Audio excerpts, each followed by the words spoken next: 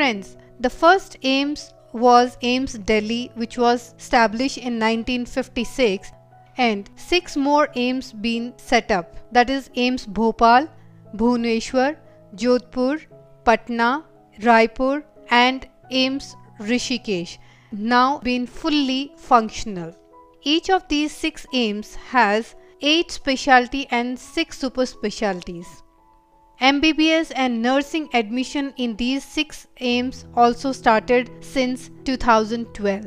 And during the last 5 years, that is 15 new AIIMS were approved under phase 2, 4, 5, 6 and 7 of Pradhan Mantri Swasthya Suraksha Yojana, which are being set up in the country. Friends, as on today, total 23 AIIMS been announced, and out of that 15 are fully or partially functional, and remaining 8